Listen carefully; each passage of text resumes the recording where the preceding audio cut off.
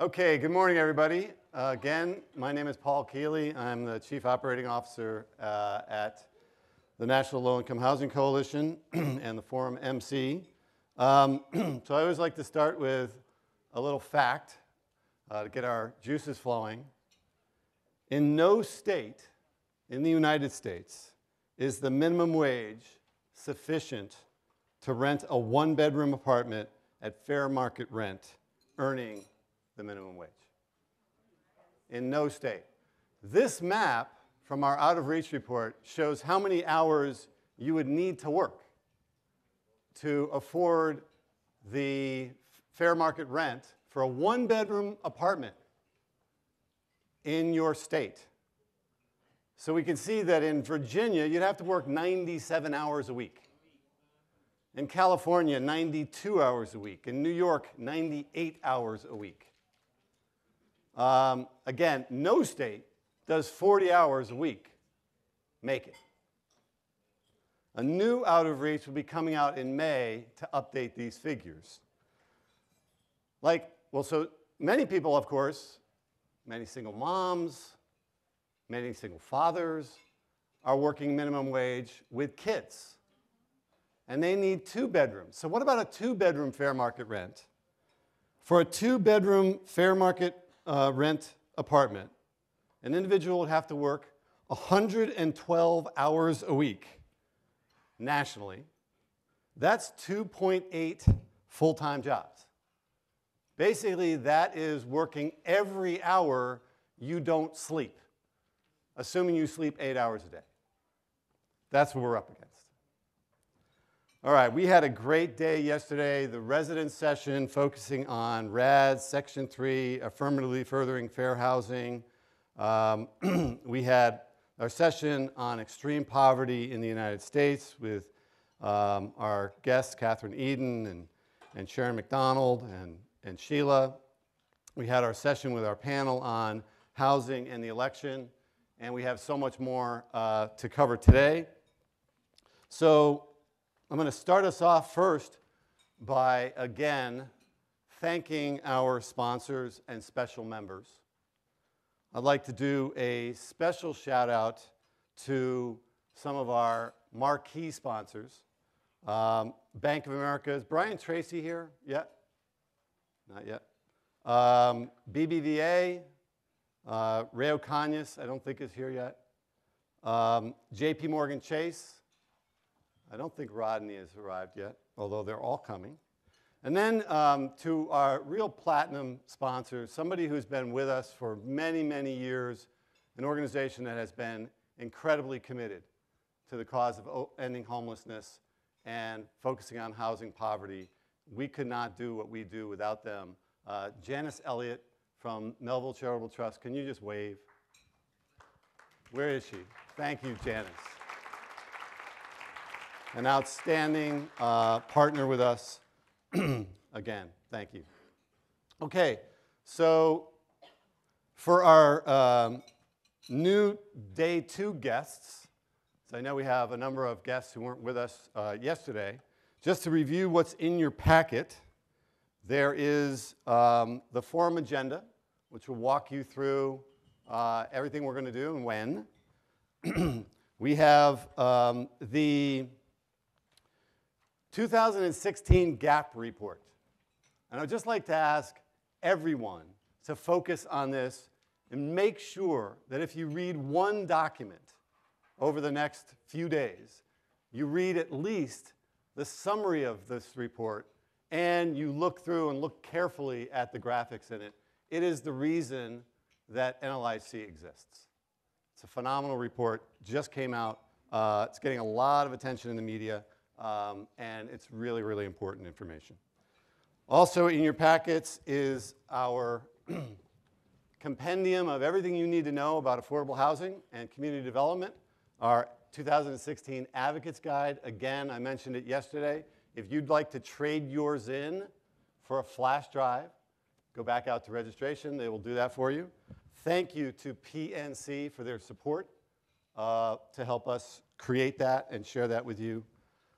There's also the Congressional Directory, the 114th Congress directories. Again, thank you to Volunteers of America for that. We also have in your packet an invitation to an event with Matthew Desmond, the author of the incredibly important book, Evicted, Poverty, and Profit in the American City. That event will take place on April 28th, right here in this hotel. If you are in the DC area, please join us for that. Please go online and RSVP. It tells you where to RSVP on that invitation.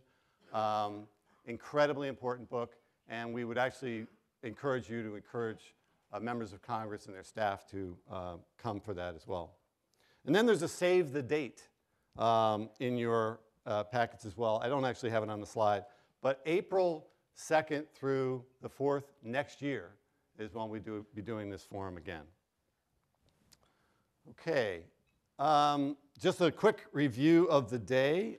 We have, in the morning, we'll be hearing from our once and future leaders of NLIHC, talking about affordable housing, past, present, and future with Sheila Crowley and Diane Yentel. Housing in the media, there'll be a session on affirmatively furthering fair housing. At lunchtime, we will have Secretary Castro join us, and there will be a process where you'll go out, grab some box lunches, come back in, begin to eat, and then he'll come in right at noon. In the afternoon, we'll be talking about the Family Options Study, talking about the National Housing Trust Fund implementation, and then Senator Tim Kaine will be joining us to talk about housing and criminal justice reform. And then this evening, we'll have dinner with Brenda Clement, Barney Frank, and others celebrating Sheila Crowley's contributions at NLIHC and congratulating her on her retirement. And there will be another book signing opportunity. So if you come a little early to dinner, I'd suggest you come 6 o'clock or so. Dinner starts at 6:30. If you come a little bit early, you can buy a copy of the book and get it signed by Barney Frank, his book, Frank, A Life in Politics. On Tuesday, tomorrow, breakfast and lunch you're on your own, and folks are going up on Capitol Hill to meet with their congressional delegations. Tomorrow evening, there's a separate ticket required. If you have a ticket or if you'd like one, you can certainly go out to the registration desk. We have our leadership reception honoring Representative Barbara Lee and Nancy Bernstein. Okay, and then just the last thing I will say is please go out and visit the tables out here. We have a number of our partners who have tables, and we have our own Legislative Action Center where if you need additional state and congressional district profiles for your trips up on Capitol Hill, we can print them out for you. You have many already. There's information about NLIHC membership. Please, as Moises said yesterday, encourage all your friends, any organization that you're associated with to become either an individual or an organizational member. Information about United for Homes, information about our research, and want to encourage you to tweet. The information for logging on is in front of you, and it's also on the screen here. The password is NLIHC, and the hashtag is NLIHC Live. And Malik, our communication specialist, informs me that we had over 25,000 Twitter impressions yesterday. Pretty impressive. All right. So yesterday I jokingly said that, you know, for the next 3 days, Sheila Crowley is my boss still, but actually she'll be telling me what to do, I think, for the rest of my life. So without further ado, here's Sheila Crowley.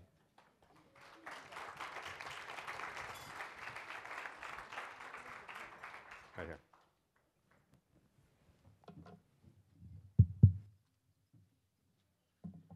All right, so how do I work this? Let's see.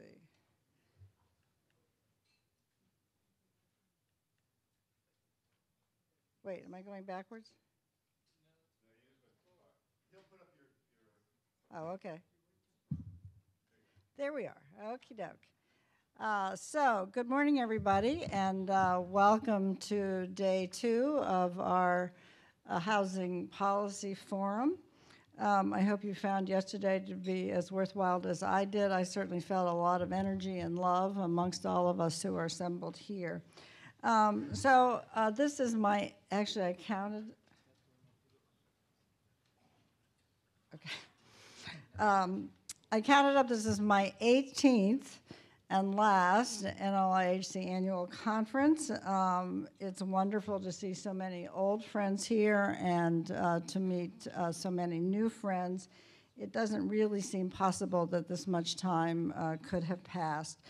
I want to take a moment to note with sadness that we have lost many people over the years. Dorothy Robinson, Peaches Manning, Paulette Turner, Ann Bradshaw, and Patty Rouse were all active members of the coalition who we have recognized at our events. And of course, we lost our godmother of our movement, Cushing Dolbear. And I know their spirit is here with us today, and I know that they are pleased that we continue to come together to advance the cause that they all worked for.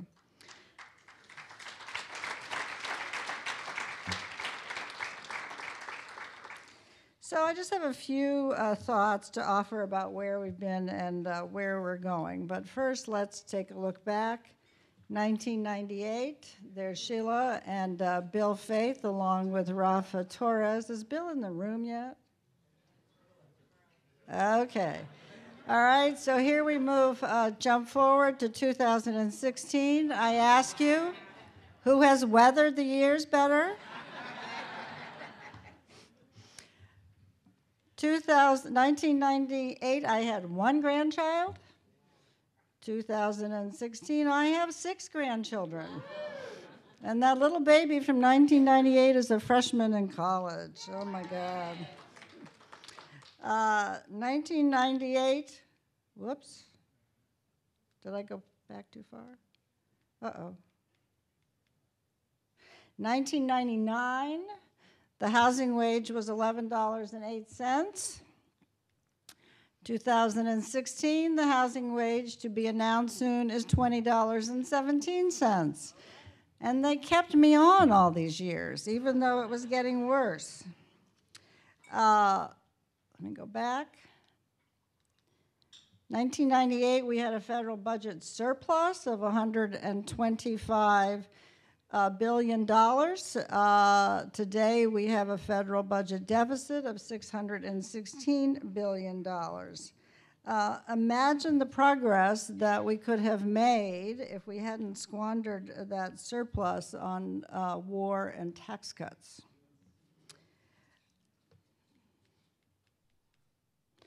So, as I talked about yesterday, we have moved to a place here at NLIHC where we are naming the problem housing poverty.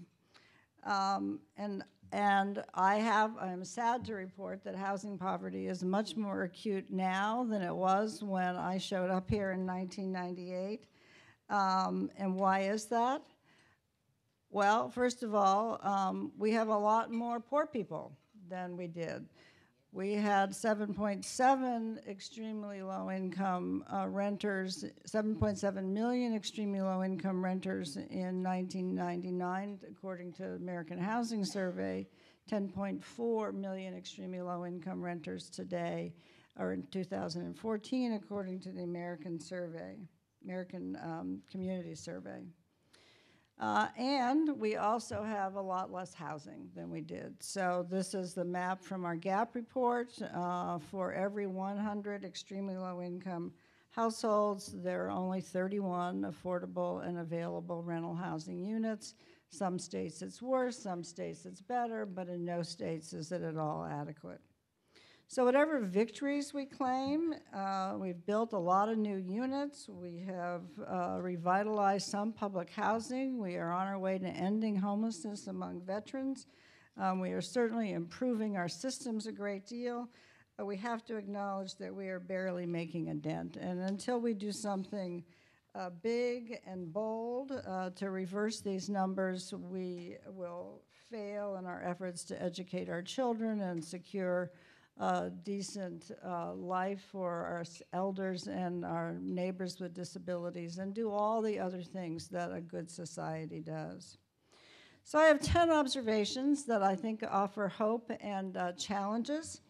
In 1998, the housing discourse and policy was all about home ownership. The narrative was that home ownership was the answer to generational poverty, that homeowners were winners and therefore renters were losers. I am very proud that NLIHC did not succumb to the enormous pressure that we were under to jump onto that homeownership train that finally led to the wreck of the world economy in 2008.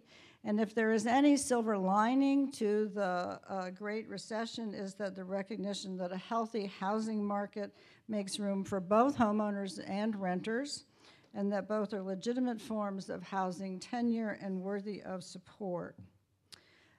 Number 2 observation, we have much greater acceptance now than we did then of the fact that homelessness is a housing condition first. The narrative in the early 2000s was about pathologizing homeless people. Homelessness was a condition that was the problem of the people who experienced it. Today, we are less likely to see housing and homelessness as different problems, and we see them as gradations of one problem, and that is housing poverty.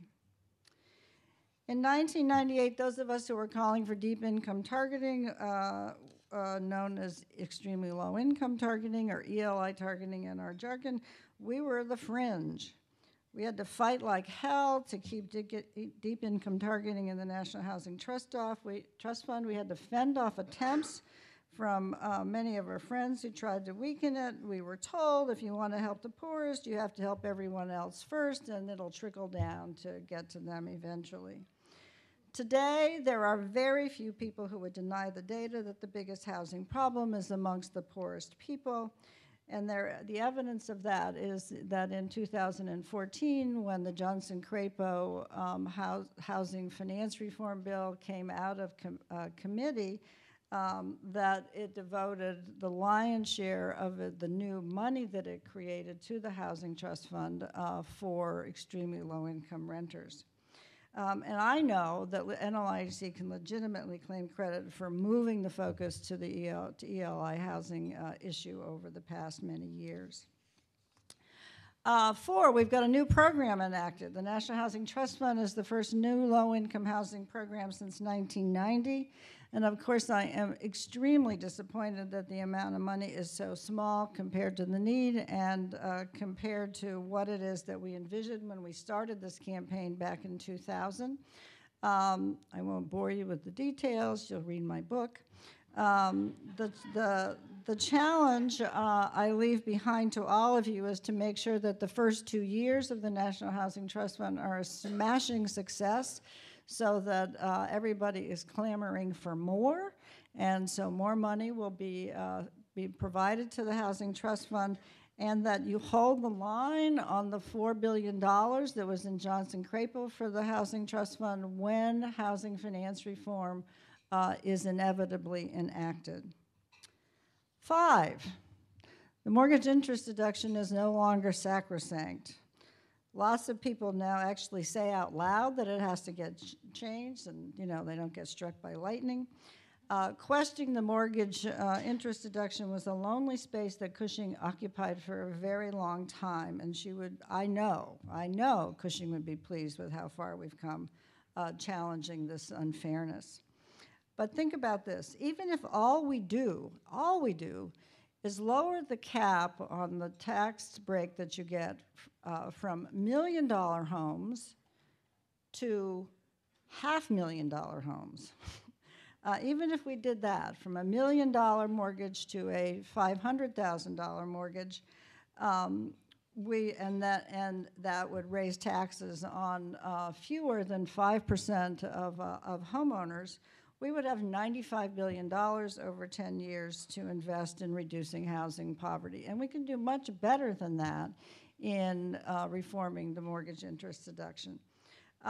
So mortgage interest deduction reform is inevitable now.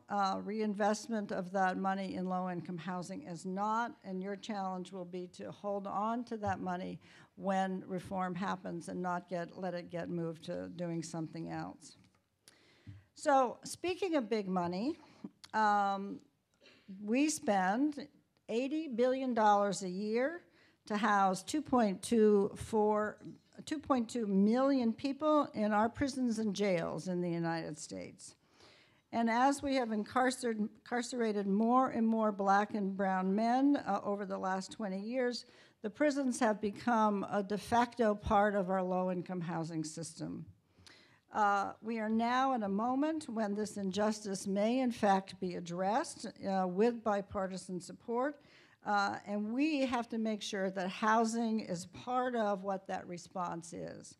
You're going to hear more about this today from Secretary Castro and from Senator Kaine, but I want to emphasize that the housing response has to be more than making the existing housing supply accessible to people who are coming out of prisons, because as you know, there's a lot of people already competing for that housing.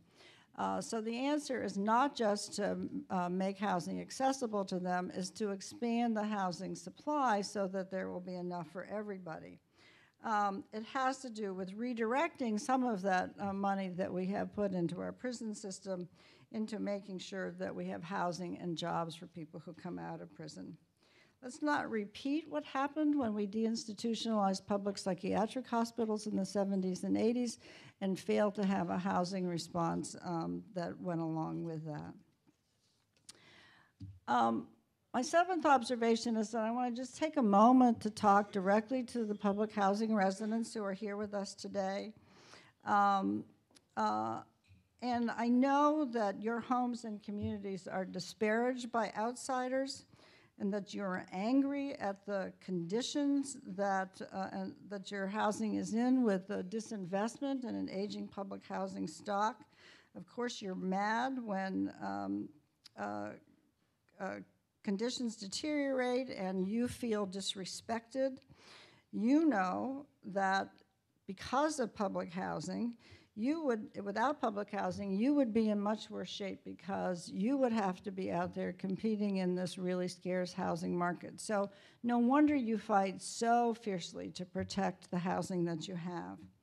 But I want you to remember and understand that public housing will only survive to serve another generation if the federal government commits more investment in housing for all low-income people. And so I urge you to please put the considerable skills you have developed in protecting public housing that we have now and turn to becoming an advocate for ending housing poverty for everybody. We need to do both.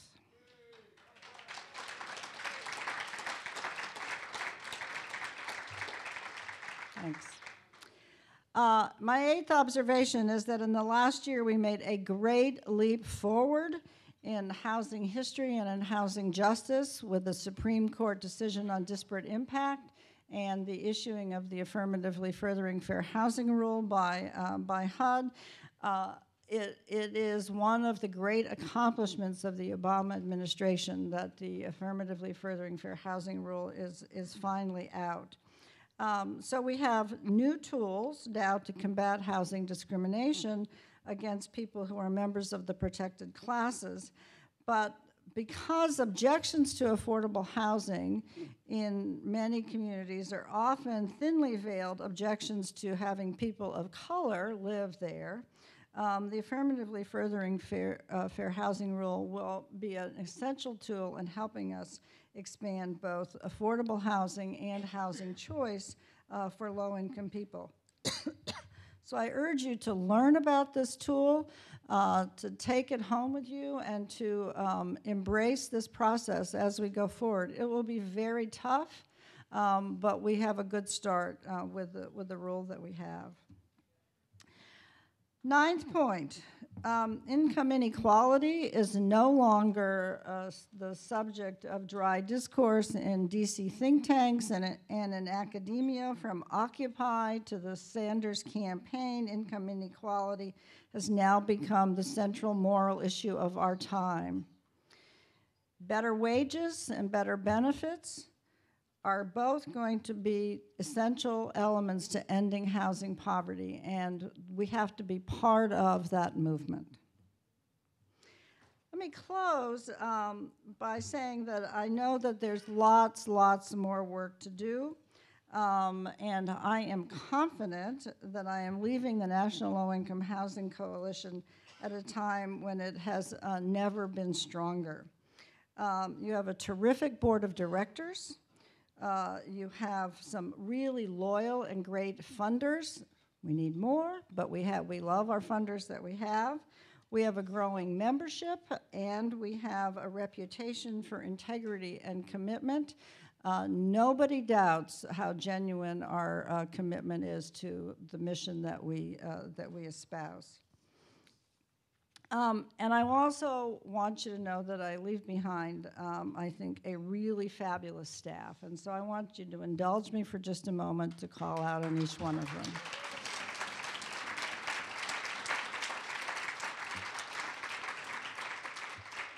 And I'm going to start with the newest folks and move to the not the oldest folks, but the folks with the longest, the greatest longevity. Huh? Yeah, okay. So, and I don't think everybody's in the room, but hope if you could bring them in, that would be great. So, Sarah Jemison and James Saucedo are our new bright young organizers.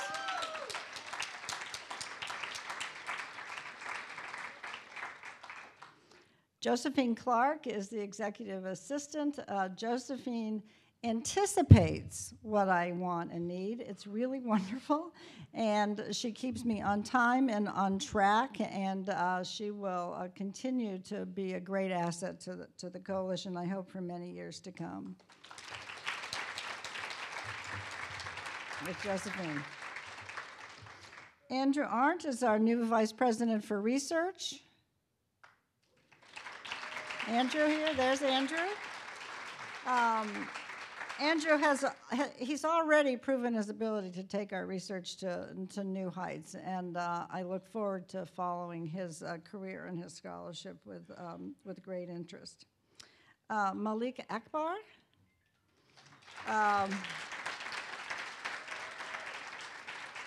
Malik is a self-admitted occupant of cyberspace. And he masterfully pushes our messages out far and wide, and we are delighted that he has joined our team. Renee Willis.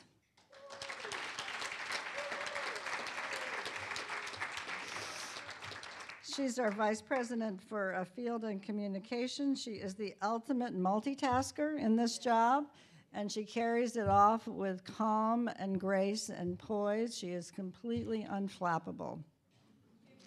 Ellen Erico. Where's Ellen? Ellen is our graphic designer and web manager, and she's the one who makes all the rest of us look really good by turning our ideas into things that are very pretty. You have an example of that right in front of you. Makes it very accessible. And she does it all with a ready smile. I can go to Ellen. I do this regularly with, multiple last-minute tweaks, and she handles it all with complete aplomb. Paul Keeley is our COO.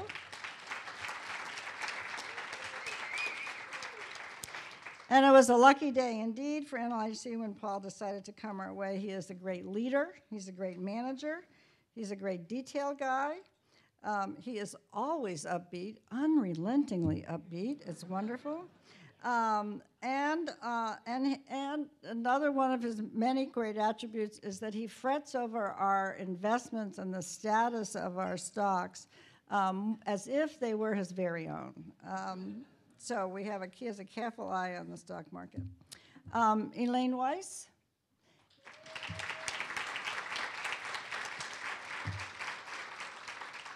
She's our housing policy analyst and our resident JD, and she comes with a sunny disposition, a sharp intellect, and she has extraordinary political instincts for what's going on the Hill. Dan Emanuel.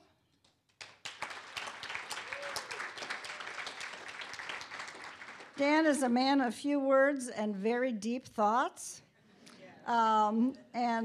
He has moved from being on the field team as an organizer to being a research analyst. He's made this seamless transition, and I'm delighted that Dan is also one of our resident MSWs and has taken on supervising MSW students this year and is a great asset to the coalition. Then we have Joseph, a.k.a. Joe, a.k.a. Joey Lindstrom.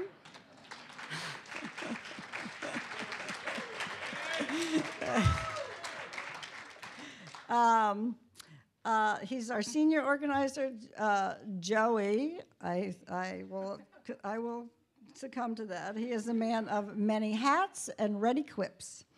And he has with considerable organizing skills and experience that I am very glad to say he puts to our cause. He could be hired off and work for anybody, but he sticks it out with us, and we are extremely fortunate. Christina Sind. Where is she? Christina Sin. Christina is our development coordinator. She started off as my assistant, and she is known as the Energizer Bunny, who loves fundraising. She loves it. She's like this. She just gets such a kick out of it, and she's really good at it. And not only that, she's like this person who helps everybody in the office get everything done. So, Christina, I'm very grateful that you came our way. Ed Gramlich.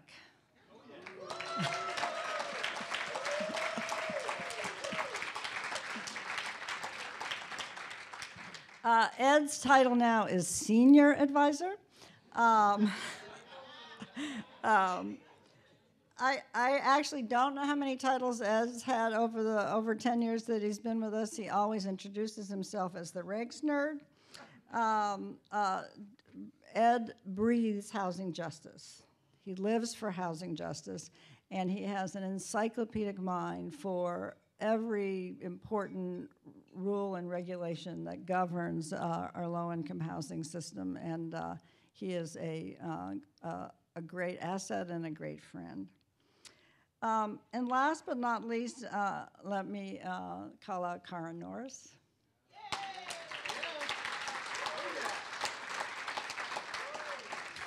So you should know that Cara came to the coalition when she was 19. She's been here almost as long as I have been, except she did this she took a little detour over to the YWCA, but she came back.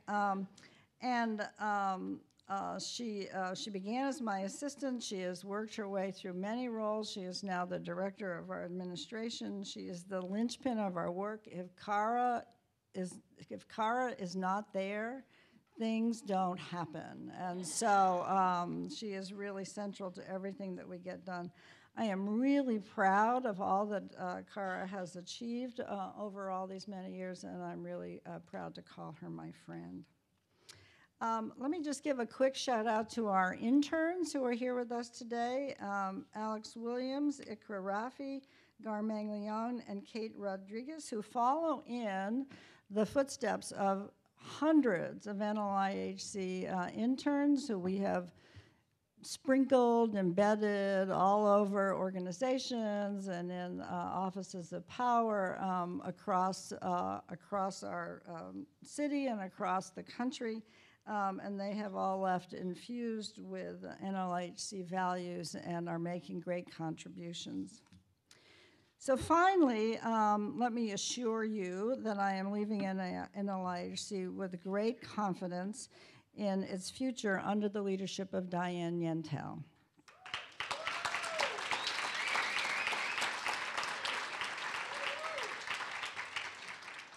Who I know you will embrace with great affection and respect. Diane is the future of our movement. She is deeply grounded in where we have come from, and she is full of new ideas and energy for the future. She is the right person right now to take NLIHC to new heights and greater victories. So, ta-da, as I head off into the sunset, and let me brag a bit, this is the actual sunset in front of my new house. I'm going to leave you with a thought that I have left you with before, but I think it is really, really important. And this is in the words of Nelson Mandela: "It always seems impossible until it is done." Please join me in welcoming Diane.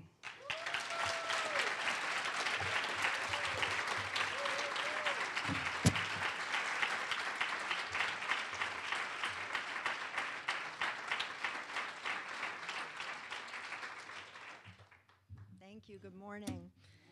Thank you for such a warm welcome, and Sheila, thank you for that introduction. I think, as always, I think Sheila's being a little bit modest.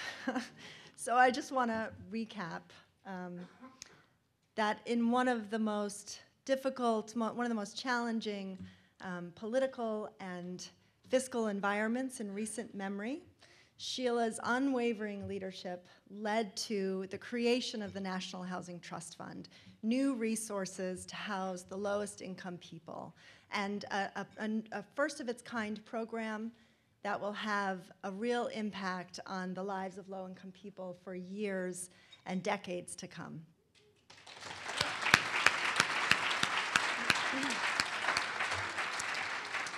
And Sheila's legacy isn't just about the homes that she has helped to create and preserve, although it's certainly about that. It's also about the generation of advocates that she's inspired and mentored over the years, and I should know because I'm lucky enough to have been one of them.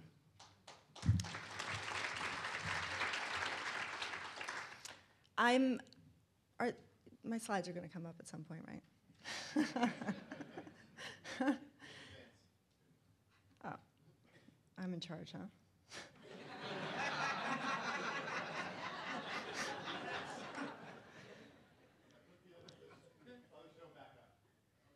Yeah. So I'm thrilled to be here today to, yeah, that's good. That's it. Whoops. All right. Hang on. Let's recap. Where have we been? Okay, so I'm thrilled to be here today to introduce myself to all of you and to talk about all that I believe we can continue to achieve together. The ache for home lives in all of us. That safe place where we can go as we are and not be questioned. Home is the foundation for all of our individual and collective success. When I first set out from home after college, determined to make the world a better place, I landed in a tiny village in Central Africa. As a community development Peace Corps volunteer in Zambia, I saw both the deepest poverty and the greatest resilience imaginable.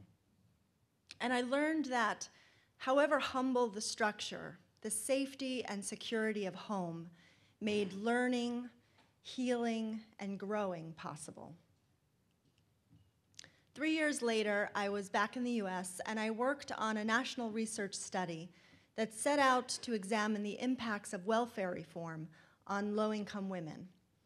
I interviewed the women each month in their San Antonio homes, where they told me about their struggles to make ends meet. And while they didn't talk about their struggles in these terms, the women were making real sacrifices every day. And the difference that affordable housing made in their lives was clear. Those without it often left medical bills unpaid so that they could buy diapers for the kids. Their electricity was shut off so that they had the money that they needed to fix their cars to get to work on time. And the women and their kids lived in constant fear of being evicted, and often they were, because despite their struggles and despite their sacrifices, they still couldn't get ahead, stay ahead, and pay the rent. 3 years later,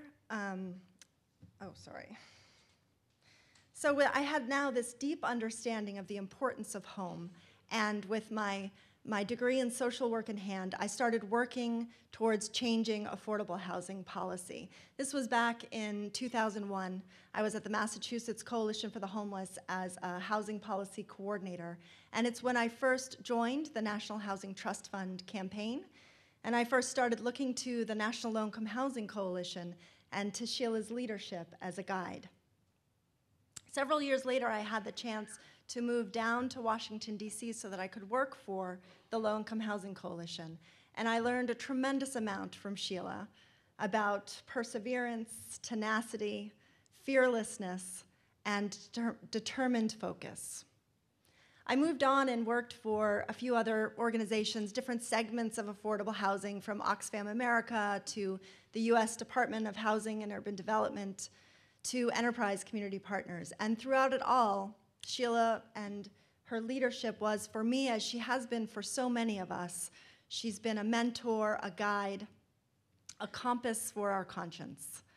And so I just want to take a moment to personally thank Sheila for all that she's given and all that she's done, for having been such a tireless and effective advocate for low-income people and their communities, and for being, to me, a mentor, a friend, and always an inspiration. Thank you, Sheila.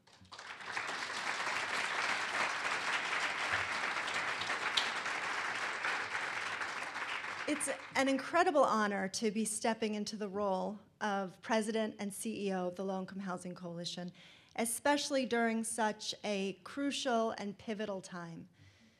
We have declining wages and skyrocketing rents, increased concentrations of poverty, rising levels of inequality, of wealth, income, and access to opportunity. Communities from Ferguson to Flint highlight the decades of federal, state, and local housing, transportation, and other policies that created and sustain communities of deep poverty, geographically cut off from opportunity. Groundbreaking research from Raj Chetty confirms that where we live, the city, the neighborhood, the block, even the street, has a profound impact on the opportunities we get in life. And in fact, of all the determinants that impact our ability to climb up the economic ladder, none is more important than home, place, the communities in which we are raised. And every year matters.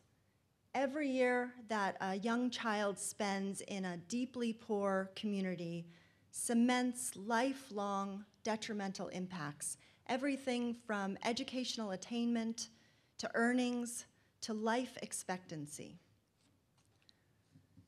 Today, 14 million people live in such deeply poor communities, and the numbers are rising, nearly doubling since the year 2000. The changes are felt most profoundly within communities of color. 1 in every 4 poor Black families and 1 in every 7 poor Latino families live in concentrated poverty. That's compared to 1 in every 13 poor white families.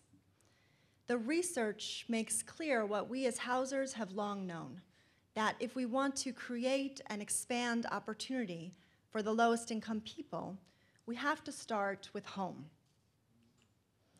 And they have to be decent and safe and affordable homes. But wages are declining while rents are skyrocketing.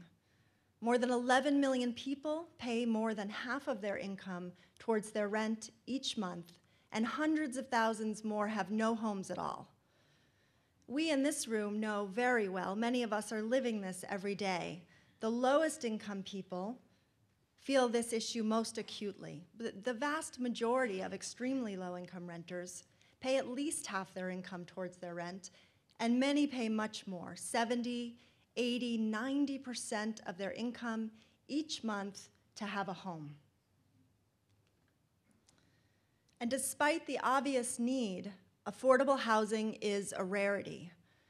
The majority, most people in need of and eligible for subsidized housing don't receive it. They wait in line to be added to years-long waiting lists or entered into housing lotteries, and in the meanwhile are left to fend for themselves in the private market. Only the lucky 23% get the help that they need. So the demand is increasing and the resources are shrinking, and the work of the National Low-Income Housing Coalition has never been more important. Our cause has never been more urgent. The problems before us are daunting and can seem at times overwhelming. But when I look at the problems that we face and the people in this room and beyond, the people who make up the Low-Income Housing Coalition, and when I think about the lessons of our past and the opportunities in our future, I feel tremendous hope and possibility. This country has tackled massive, seemingly intractable housing problems before. Through policies and programs, we worked to eliminate the blighted slums of decades ago, vastly improving the physical conditions in which most poor people lived. We created effective mechanisms to build, to finance, to build, to maintain housing affordable to low-income people through the Low-Income Housing Tax Credit Program. Through innovations like housing choice vouchers and supportive housing, we ensured that some of the most vulnerable people in our community have access to housing they can afford and the services, the supportive services that they need to thrive. And communities across the country are ending homelessness among veterans. To continue making progress towards ending housing poverty, we have to keep working towards the bold, systemic change needed. Now, thankfully, the National Low-Income Housing Coalition knows a little something about thinking big.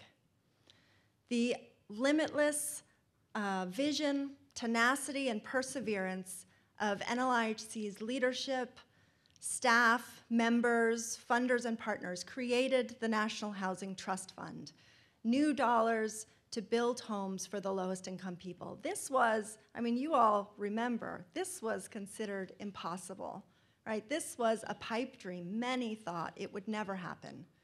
But here we are, preparing for its successful implementation to build new homes for the lowest income people. Now, despite this tremendous achievement, there's still so much more to do. We have to stay vigilant to protect the trust fund against attempts to defund or eliminate it altogether. And our next great challenge is to find the resources to drive to the trust fund to greatly expand it to meet the demand at last.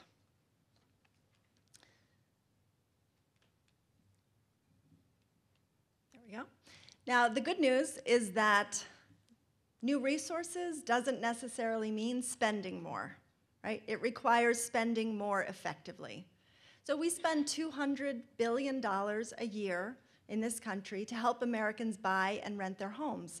And the bulk of these subsidies, a full 3/4 of them, go to subsidize the homes of higher income homeowners, most of whom would be stably housed without the government's help. There's only 1/4 of those subsidies left to go towards low-income renters, those with the greatest and the clearest need. In fact, we spend more each year to subsidize 5 million of the highest income homeowners than we do to assist the 20 million poorest households combined.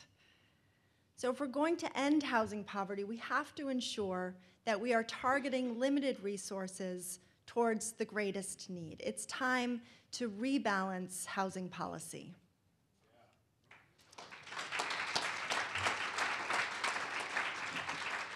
Now, as Sheila said, there was a time when even just talking about reforming the mortgage interest deduction was considered a third rail, right? Touch it at your peril. But we're seeing more and more smart reforms to the mortgage interest deduction being embraced by both Democrats and Republicans, in part because its costs are so high and its shortcomings are so glaring. And with tax reform again possible in the next Congress, we are prepared to advocate for the solutions needed to rebalance housing policy. The United for Homes campaign proposal to revise the mortgage interest deduction into a non-refundable capped credit worth a percentage of annual interest would both benefit the low-income homeowners, and it would result in significant savings, $23 billion a year. Just imagine if we could instead spend those dollars, put those dollars to work through the trust fund, building homes for the lowest income people. And as we work to protect and expand the trust fund through MID reform, through GSE reform, potentially through criminal justice reform, we'll continue working to protect and expand other critical affordable housing programs, to expand and improve programs like housing choice vouchers and supportive housing, housing for the elderly, housing for people with disabilities, the home program, the housing credit, and certainly we'll continue working to protect and improve the public housing program. We'll work to ensure that affordable housing exists for citizens returning to their communities after serving time in jails and prisons. We'll work to ensure a balanced approach to fair housing. So we will work to ensure comprehensive investments in the communities in need, to protect existing affordable housing and create new homes in higher opportunity neighborhoods so that people, whether they're rich or they're poor, can choose where to live based on what's best for themselves and their families. And real choice requires that we work towards ensuring all communities are one of opportunity. And we'll continue working with partners to elevate the affordable housing crisis within the presidential campaigns and to be prepared to work with the transition staff of whomever is elected to offer concrete solutions and urge action early in the next administration. I believe progress is inevitable, and not just because it's the right thing to do, although it certainly is, right? Housing people, ensuring that low-income people and their communities have access to affordable housing has a huge benefit on those families and their communities. It equally benefits our country's economy and its future. Just last month, my former colleagues at Enterprise released a study that showed that when people are affordably housed, their healthcare costs fell by 12%, proving that affordable housing drives down costs to the healthcare sector. And that's not all, right? We know this. It improves kids' educational outcomes. It improves their health outcomes. It acts, as Dr. Megan Sandel, a pediatrician out of Children's Health Watch in Boston says, as a vaccine, protecting kids against a variety of social ills. Being affordably housed means we have more money to invest in our futures. According to the Harvard's Joint Center on Housing Studies, when we are affordably housed, we have 5 times as much to spend on health care, 3 times as much to spend on healthy food, and twice as much to save for retirement. We can save to pay down debt, to go to college, or even to buy a home. And affordable housing allows seniors to age in place, improving mobility, independence, quality of life, and further driving down healthcare costs. And so to be successful, to really achieve the systemic change necessary, I believe we need to expand our coalition beyond affordable housing and community development sectors, right? Because if we care about poverty, inequality, or economic mobility, if you care about healthcare, education, transportation, nutrition, if you care about local economies and creating jobs, then the solutions start with home. We will continue reaching out to and engaging and listening to people most impacted by these issues, people living in public housing and other subsidized housing, low-income people in need, as we craft and advance the solutions needed. And we will harness the incredible power and potential of social media to engage new audiences across generations and throughout communities to propel a movement to end housing poverty once and for all.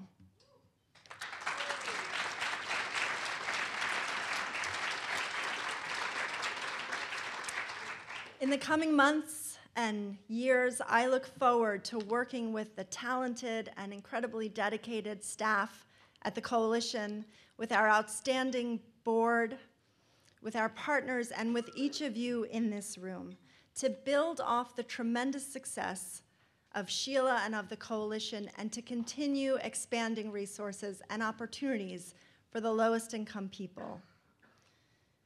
As I tell my young sons many nights when we read their favorite bedtime story, peace is everyone having a home.